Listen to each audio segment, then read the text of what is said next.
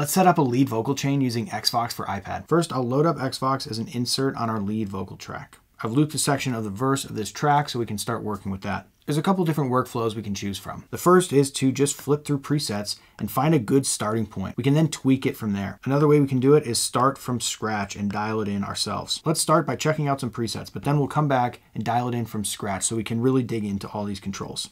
You make me want it. The way that you got me overthinking now. Can tell that you want it. How you act make me wonder if you're in or out. You take me for granted. No making excuses, got a lot to do. So you can see there's a wide range of presets. Some have really big reverbs, some are really tight and clean. I really like this clean lead preset as a good starting point. And from here I could just tweak it a little bit to fit this song perfectly. You make me want it. The way that you got me overthinking now. Can tell that you want it. How you act, you make me want it. The way that you got me overthinking now. It instantly adds a ton of life to this vocal. There's over 100 presets that come with Xvox, a ton of great starting points. I heard several in there that we could have used, but for the sake of this video, let's actually go back to the default and we're gonna dial this chain in from scratch. It's super easy to do, even if you've never mixed a vocal before. Let's start with the dynamics module and dial in some compression. You make me want it. The way that you got me overthinking now. Can tell that you want it. The compressor brings the vocal right to the front of the mix. It makes it sound a lot smoother and more consistent. I generally will look at this gain reduction meter and try to shoot for between 6 and 12 dB of gain reduction for a good starting point. You make me want it. The way that you got me overthinking now. Can tell that you want it. We can also swap between these different compression algorithms for some different flavors. Opto plus FET is going to be transparent and smooth. VCA plus FET is going to be punchy and aggressive. And 2 plus FET is going to be warm and full of analog flavor. In this case, I like Opto plus FET. After compression, I like to bounce over here to the tone module and dial in the vocal tone. You make me want it. The way that you got me overthinking now. Can tell that you want it. How you act make me wonder if you're in or out. You take me for granted.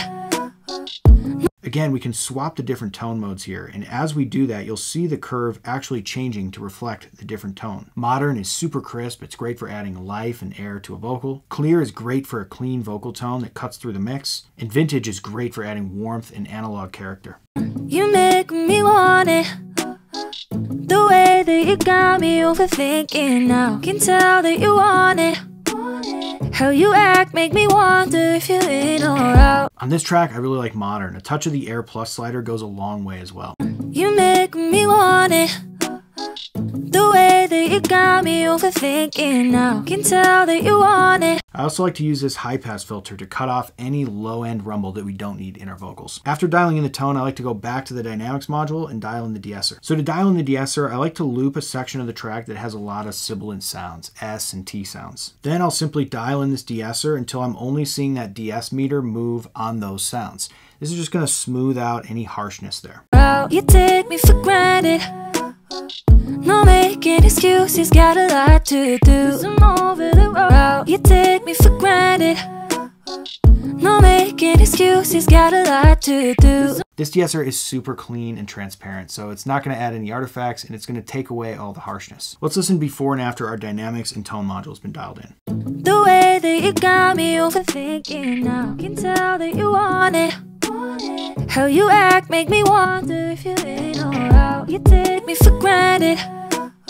No making excuses. Already we've got a much cleaner vocal that's sitting right at the front of the mix. Let's add some reverb and delay with the space module. The way that you got me overthinking now. Can tell that you want it. How you act make me wonder if you're in or out. You take me for granted. No making excuses, got a lot to do. The way that you got me overthinking now. Can tell that you want it. How you act make me wonder if you're in or out. Sounds really nice and lifelike. We've got a bunch of different spaces to choose from as well, which gives us a ton of different flavors. Let's listen to some of these. The way that you got me overthinking now. Can tell that you want it. How you act make me wonder if you're in or out. You take me for granted.